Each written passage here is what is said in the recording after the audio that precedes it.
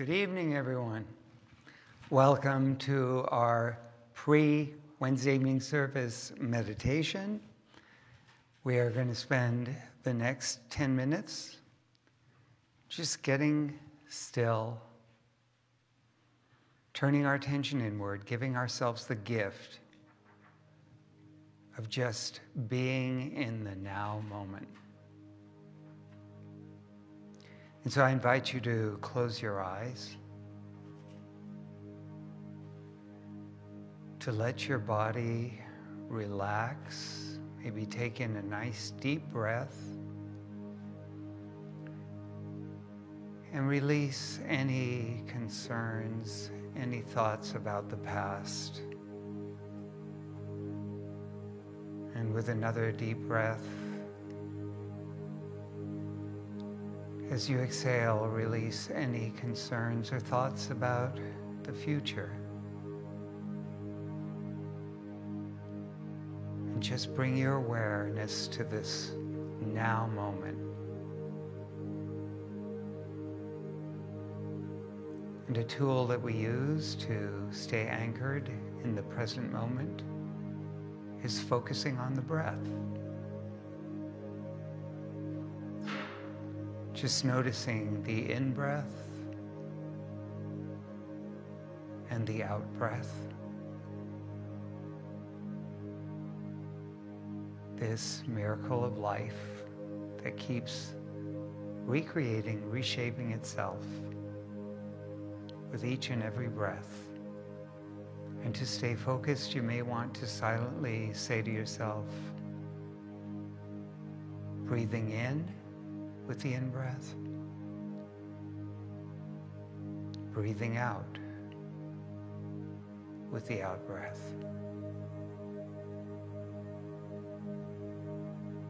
And if the mind wanders, which it has a tendency to do, this is an opportunity to exercise compassion and non-judgment. Just invoke that witness consciousness, just noticing that the mind has wandered off. Maybe notice that you're thinking, hearing, feeling something. And then after being aware of that, very gently and compassionately, bring your awareness back to the breath. Breathing in, breathing out.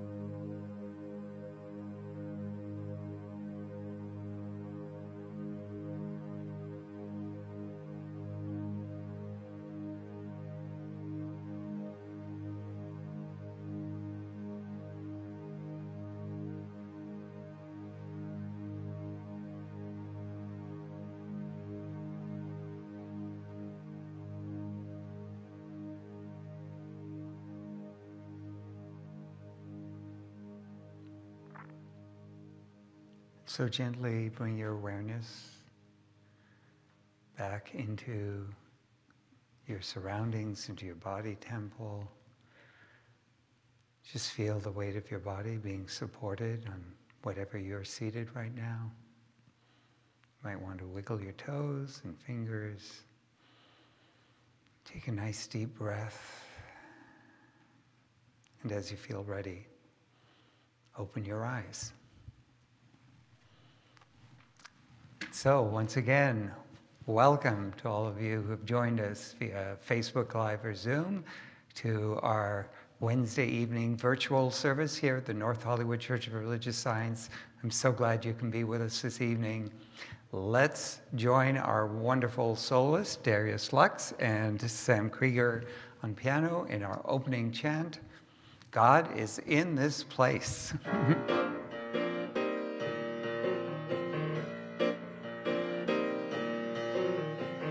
God is in this place. God is in this place. God is in this holy place. God is in this place. Love. Love is in this place. Love is in this place. Love is in this holy place. Love is in this place. Joy. Joy is in this place. Joy is in this place. Joy is in this holy place. Joy is in this place. God is in this place.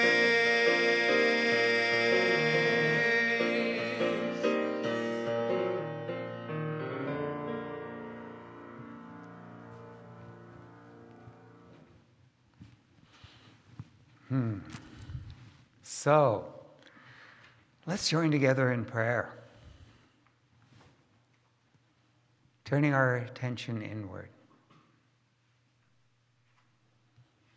Just feeling that part of us that every moment wants to be happy, wants to be well, seeks to experience joy, love, fulfillment. And let us recognize that that is an impulse that is felt throughout creation, because that is the impulse of the one life, the one infinite, invisible, all goodness, all lovingness, infinite intelligence and creativity that we call God. That one life is the life out of which everything comes into being, and that lives in, through, around, and as all that is, including me, including each and every person gathered for this service this evening, those here in the sanctuary and all those gathered virtually. I absolutely know that God being in everything and everyone, God is absolutely present, unfolding throughout our time together. That we have come together to honor that impulse of spirit for greater knowingness of itself in and through us. And that every part of this service supports that intention. I know that God is so present as that vibration of love through which we can feel connected. I know it is that vibration of God's love that moves through all of those who are of service this evening. It is God's love and inspiration and creativity that flows through our music ministry, through Sam and Darius. I know that I open right here, right now, to being that vessel through which God speaks the message that all of us, myself included, have come to hear. That this message awakens us to the truth of who we are as emanations of God.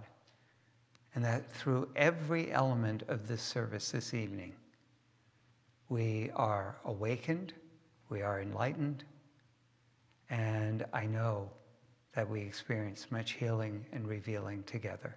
And so in gratitude for this, I release this word, knowing it is so, I let it be, and so it is. And together we say, Amen. And so now please join me in saying the Lord's Prayer. Our Father, who art in heaven, hallowed be thy name. Thy kingdom come, thy will be done, on earth as it is in heaven. Give us this day our daily bread, and forgive us our trespasses, as we forgive those who trespass against us. And lead us not into temptation, but deliver us from evil. For thine is the kingdom and the power and the glory forever. Amen.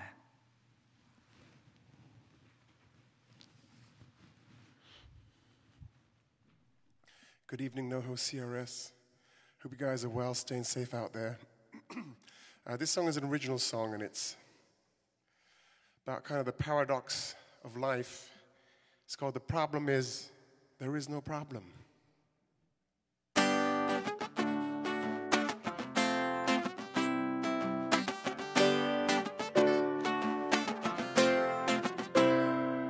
What do you do and what do you say? Where do you work and how do you play? Where you heading and hey, where have you been? What do you like and who do you know? What do you see and where do you go? What are you looking at and tell me now? What's looking at you? And still it's okay. Do the very best we can. It's alright. We're moving in the right direction. It's okay. We're doing better than before. Now tell me, is that all or is there more? 'Cause the problem is there is no problem. It's plain for all to see. Situations right and wrong depends on you and me. Problem is there is no problem. I'm gonna let it be. I don't need no drama, mama. I'd rather be happy. Whoa. What do you buy and what do you sell? Who do you kiss and what do you tell? And what are you doing with your life? What do you eat and what do you think? How do you feel and what did you drink? What is wrong with somebody? Please tell me what is right. And still it's okay. We do the very best we can. It's alright. We're moving in the right direction. It's okay. We're doing better than before. Now tell me, is that all or is there more?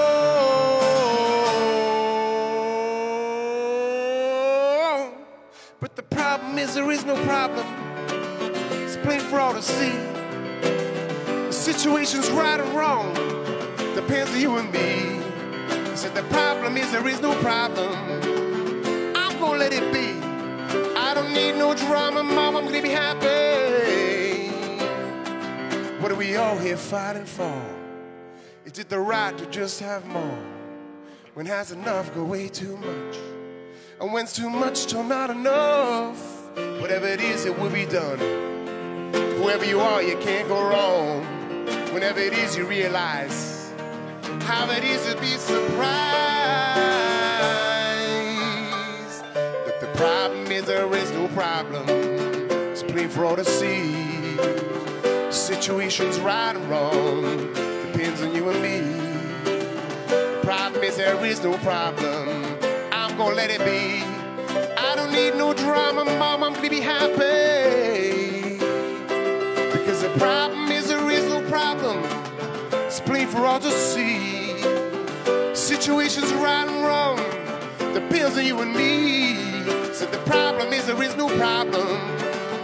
I'm gonna let it be. I don't need no drama, mom. I'm gonna be happy. No problem.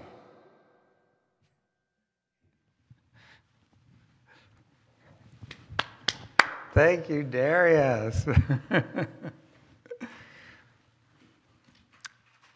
Where am I looking? So, the problem actually, Darius, is that you've told everyone that there is no problem, therefore there is no reason for me to be here. So, I see that as a problem. Thank you, that was perfect. So, good evening. I'm looking at this idea of 2020 hindsight, playing on the idea that we just stepped out of the year 2020, and the old saying that hindsight is 2020, which I'm sure you've probably all heard that, but refers to the idea that the measurement for perfect vision is 2020, and that we can often see things more clearly, more objectively. We can see how we could have done things differently when we look back in time. I think the expression is often used when people are expressing blame, shame, frustration, regret, anger over something that didn't work out well, and as they look back, they realize that they could have handled it differently, or it could have been handled differently. I mean, it could be, something as simple as, well, if I just, looked at the directions first, I might not have spent 3 hours trying to put this thing together. Not anything that I can think of that happened to me recently. Or, if I'd been willing to listen, maybe this relationship wouldn't have gone sour. It could be anything from something that we might consider somewhat incidental to something really, really big. But whether we're looking at the past in ways that had small or large impacts on our lives, it's true that looking back after the fact gives us a perspective where we can recognize possibly where things went awry, when something went wrong. And because this is done very often with this attitude of blame or shame, with this sense of frustration or anger, the expression is often used to soothe. To soothe people, say, hey, look, hindsight is 2020. Now you can see things objectively, but, at the time, you didn't know any better, or we didn't know any better, or they didn't know any better. So, it's often used as a means of reminding ourselves that there's no use beating ourselves up for mistakes or transgressions of the past. Let's move forward. And when it comes to the year 2020, I think many of us are ready to just put it behind us and not look back and just move forward. Am I right? Can anyone relate to that? I actually am looking for the suggestion box. If anyone knows where it is, I haven't found it, but where I can put in my suggestion. I want them to add a quote to the New Testament, to put a little addendum. And the quote would be in the book of Matthew, and it would be, "Get thee behind me, 2020." Perfectly in alignment with Jesus' quote, "Get thee behind me, Satan," don't you think? But let's face it, looking back at the past in and of itself isn't a bad thing. So much of what we've learned and ways that we've grown and evolved have been from learning from the past. It's not the action, but it's the consciousness that we bring to it when we are looking back, when we are exercising hindsight. Certainly, we don't want to bring the consciousness of pining over the past, berating ourselves and others for our errors and transgressions, rehashing hurts over and over again. You know, that only causes us to stay stuck in the past. Or actually, more accurately, what it's doing is that we are projecting something from the past onto the current moment. So we're re-experiencing things from the past that we may not want to have experienced ever. If, however, we bring the consciousness of, what can I learn from the past? What have I gained from the past? How can I look back and reflect on this that helps me make for a better today and tomorrow? Then we're actually doing what metaphysician Emmett Fox encouraged us to do when he said, you know, rather than focusing on the problem, focus on God instead. We're directing our attention away from the past, from the problems, and we're focusing on God in the sense that we are focusing on the potential to call forth God's goodness to make good of what has been.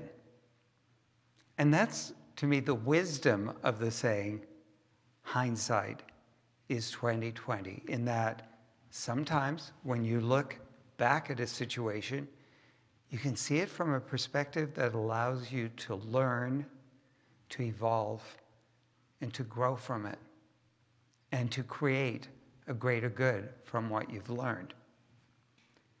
So, for my first talk of 2021, you know, I have two defaults that I go to in my sermons. It's either going to be France or my corporate experience. Well, tonight's corporate experience. So I worked in what was called we were in the brokerage industry. We were an information provider to the brokerage industry, which is a very, very fast-paced industry. I worked in a centralized customer service help desk and also in order fulfillment. Problems would arise that affected people all around the country. If one of our data centers went down or if something happened, it could cause a mass outage. And when stockbrokers don't have access to their data, it can have a major impact on their ability to do their work and put them in a very bad light with their clients. So needless to say, my staff in those moments would be under a lot of pressure. And it wasn't just my staff, but our whole company. And there were times that things would happen and everyone was just scrambling. The whole thing was, get this back up and running. Doesn't matter how, just get things back up and running. But after a major challenge arose and we got through it, we would meet for what we would refer to as a post-mortem, which I know sounds a little bit gloomy. I didn't realize it wasn't a really common term until I used it recently after something went wrong in our HOA association. I suggested we have a post-mortem, and everyone was like, what? We're going to, take a dead body and do something? No, it was that we would just basically look at what happened and analyze it and see what we could do differently. Now, I have what I could say, there were two corporate experiences that I had. There was my before the company that took us over for the last 10 years of my corporate experience, and there was the after. The before was a lot of fear-based intimidation type of management going on.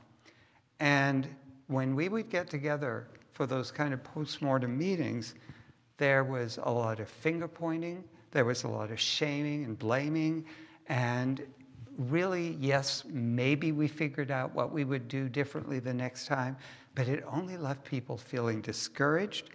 It created even more fear. It made people fearful of making mistakes or admitting to mistakes. It did not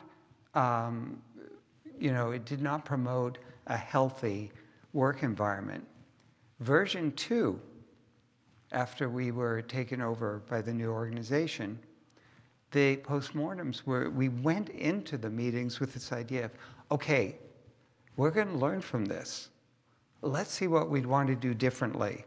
So right off the bat, there was a recognition of a potential for something greater to happen, that, you know, we did our best, but how are we going to make, if we're confronted with a situation like this, next time, how will we handle it more easily and smoothly?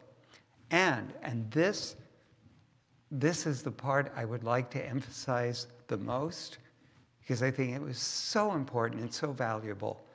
Each and every time we met for one of those kinds of meetings, there was an acknowledgement of the things that those of us who were in the crisis moment and did whatever we could to make things work, to acknowledge the good things that were done, to acknowledge how people pulled together and did what had to be done, and to see the creativity.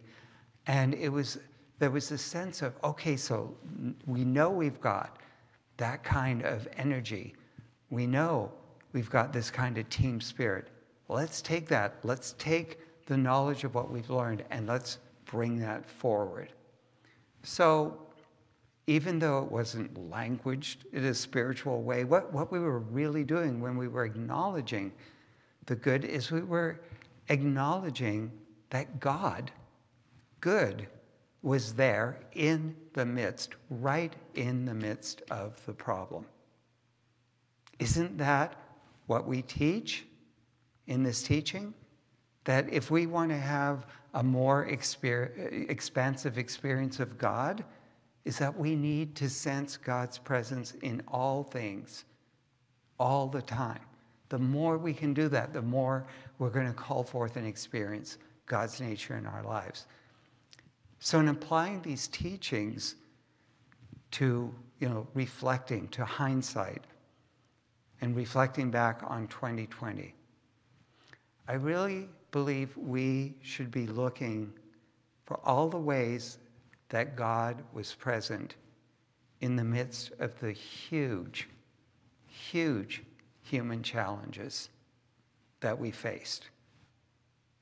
So it's not to minimize the challenges at all. But in light of this global pandemic that spread so quickly and caused so many to make enormous changes to their lives and routines, some very difficult ones that people are still struggling with today. I acknowledge that. But I am just in awe. I'm in absolute awe of the demonstrations of resiliency, adaptability, creativity. The ways people who were technology resistant or challenged managed to break through those barriers to take advantage of the technology we have today to stay connected or to stay in business. I have to talk about our own experience here at church. I think you've heard our board president, Blair, who's with us tonight, and I talked many times about, just this amazing collaboration that we got to experience during this time. I'm just, so touched when I reflect on those right now. The fact that we're doing this on Zoom and Facebook Live. Let me tell you, folks, some of the people that are supporting us in doing this were not tech savvy. Thank God we had some, like Blair's son Alex, folks like Dean and Mark, who are very quick to pick up technology that, were right there to help out. But I tell you, there were any number who had to spend hours and hours and hours to learn what to do, to be able to support us.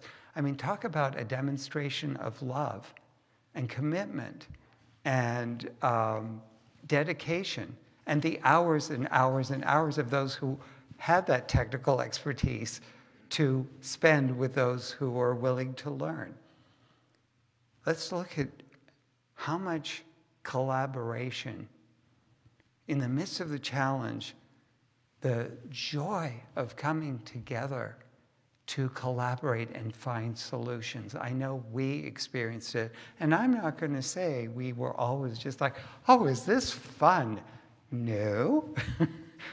But when we really look back on it, I know all of us can feel a level of joy and fulfillment and love that we all got to share in the midst of the challenges. I mean, Dr. Marc leaving at one point, coming back to a church that, for over 30 years, he's been here, and all of a sudden it's like church is looking into a camera and just, okay, that's the way we're doing church. It's amazing to me, the adaptability and the willingness to, if this is the way we're doing it, we're going forward. How about the countless examples of people that we've heard of in the midst of their own challenges who have stopped to reach out and to support someone else who's less fortunate? Isn't that an example of God's love? In the midst of horrifying, and we're not going to deny it, horrifying examples of racial inequity and injustice, look at all the discussions, the educational programs, the different things that have come forth to heal, to say, okay, we know this isn't right. What do we have to do to heal this? And people, finding ways to do that. In the midst of the examples, and I know we're experiencing a lot of it right now, of dividedness, I personally can tell you of so many families and friends, being in this business, I get to hear from people who have talked about ways that they have learned to stay connected to their loved ones, despite their very, very divergent views that cause a lot of conflict and discord, that they found ways. Initially, sometimes it's just, let's not talk about that, so we can just focus on the things that we have in common in love. But out of that, I've heard of some people that are now learning that they can talk about it, but they need to talk a little bit differently and be a little bit more respectful. This isn't about minimizing the human challenges that we've undergone or that we're facing. It's about expanding or maximizing our idea of God's nature being greater than any of the challenges and always being available to us. So certainly, as we look back, we're going to be able to acknowledge any number of errors, ways we could have handled things better. We'll continue to do so as time goes on. But again, if we do so with a perspective that there's a greater presence of God, there's this greater presence of good in us than all the mistakes, the hardships, the transgressions. And if we acknowledge how even in the midst of the darkest moments, there were examples of how God was right there, that God's nature was there to be called forth, then we come out of 2020 with greater human wisdom and a deeper sense of the divine within and around us always. And that, I believe, is the consciousness that we want to bring into 2021. So I'm going to invite you to turn your attention inward for a moment.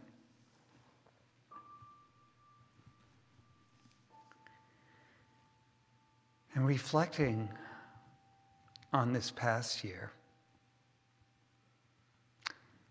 choose one thing that you feel could have been handled better. I know probably a whole list will come up, but just choose one thing that really speaks to you that could have been handled better, that you would like to see changed going forward. Whether it's something in your life or the world at large.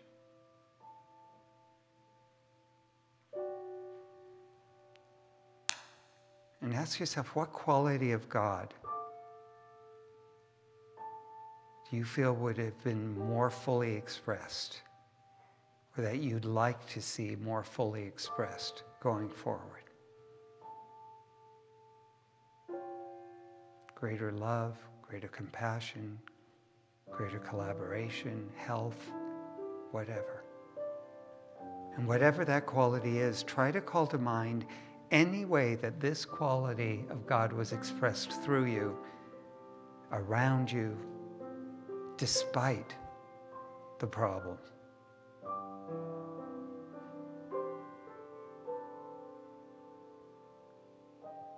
And imagine that quality of God being more fully realized in the way that you'd like it to be going forward.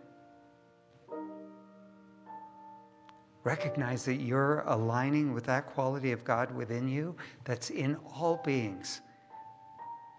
And you're calling it forth into greater expression.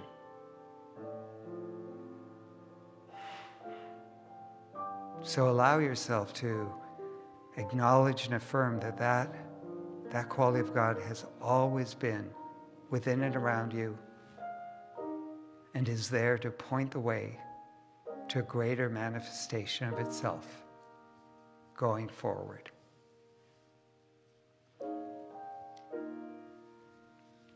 And from this place in consciousness, please join me in knowing the truth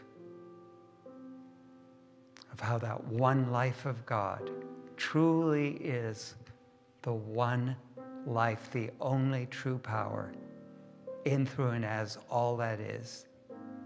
It is that essence of God that animates my being and the being of every individual, every part of creation. And so knowing this, let us know together right here, right now, that that nature of God is changeless, birthless, deathless. It is ever present to be experienced. So wherever there is any experience going on of resistance or suffering due to change, it could be anything in this human dimension of change in work, change in a relationship. It could be the change of people passing on from this life into the next. Let us remember the truth that that one nature of God is a nature that will always be there, in which we are always interconnected in this life and beyond, and that we always have it to turn to experience it in a new way as things change humanly. Let us remember that that nature of God is perfect, whole, and complete. It is a vibration of health, so that wherever there's an experience of dis-ease or discord, as we know this truth, that vibration of health and wholeness emerges, shows up as that well-being that is there for each and every one of us to experience in every moment. Let us further remember that that nature of God is infinitely creative, and God is always seeking to give of itself unto itself through us. And so every being contains within them certain gifts of God to share with the world. And as we know this truth, those who may feel that they are not in their right place are guided to their perfect right place to express those talents, to feel loved and appreciated and compensated for the gifts that they possess, that are the gifts of God. Let us absolutely know that that nature of God is limitless, and so where there's any experience of lack or limitation, it is simply a human idea being imposed on the infinity of God.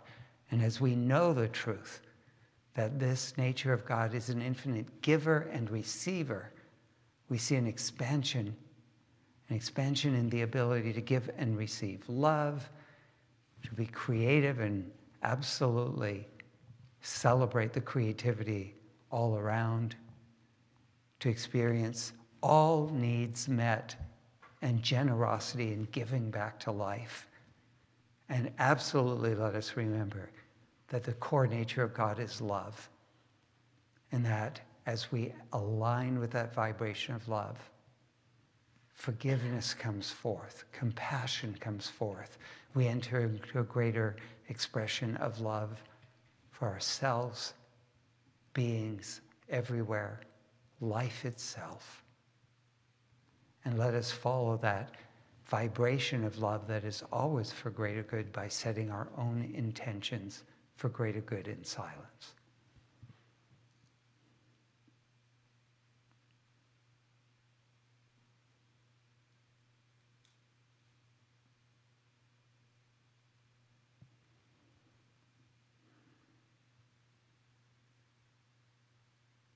So whatever these intentions may be, whether it's for greater good for ourselves, loved ones, situations in the world, let us know that we are feeling the impulse of God for a greater realization of itself. And as we know that God is in all these situations, God good is revealed. And together we declare, I accept these truths for myself and all beings everywhere. And so we bless our church. We bless all churches everywhere, synagogues, temples, mosques, ashrams. We give thanks for this absolute blessing of being able to come together in this community and in absolute joy, knowing that all paths lead to the same God, the same truth. I release this word knowing it is so, I let it be, and so it is. And together we say, Amen.